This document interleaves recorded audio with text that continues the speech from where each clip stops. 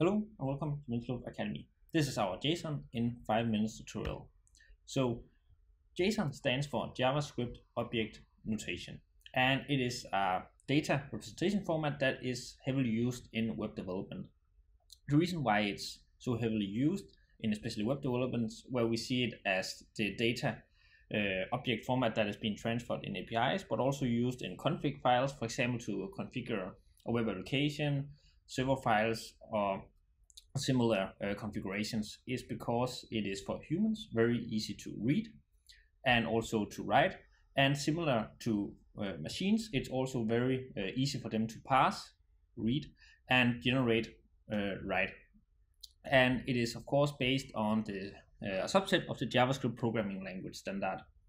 So the way that JSON works is that there is a certain type that you can use, and a JSON object is divided in a collection of name-value pairs. We'll see an example of this in a second.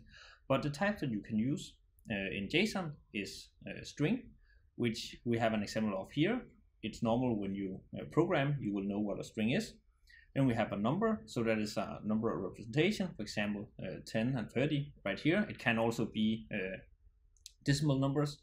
Then it can be a JSON object, meaning that a new JSON object that is put within an existing JSON object. We'll also see that in the example of the next slide. Then we have arrays, which is a data object that can consist of several values. Also very popular data type within programming. Then we have the Boolean that can take two values. So Boolean is either true or false. And then of course we have the null value, which an example here is null. So this is the type that you can use when making a valid JSON object. And as you see, there is almost no limitation on what you can put in, because text formats, you can put them in strings, all numbers, decimals in numbers. If you have a new object, you can put it in here. You have arrays and you have booleans, and you can even use the null value as well. But let's see how this works with this name and value pairs. So this is an example of a JSON object.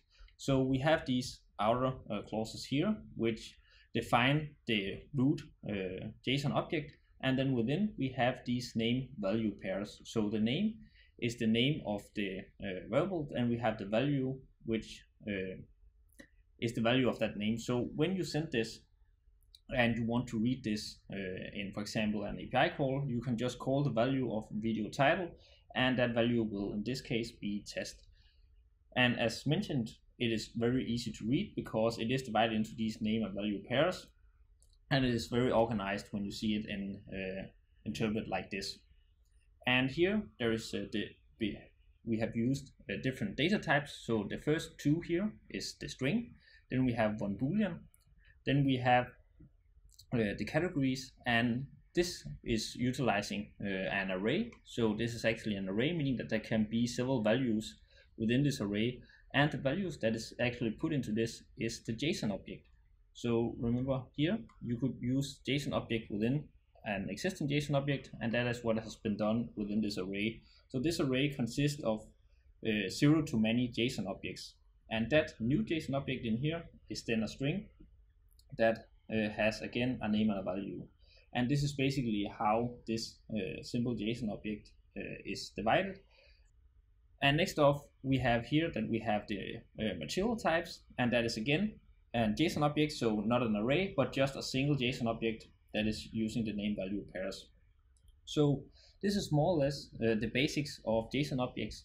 I hope you have gotten a fundamental understanding of these using this 5 minutes tutorial. And then I hope you will like and subscribe, and then I will see you next time here on RESTful Academy.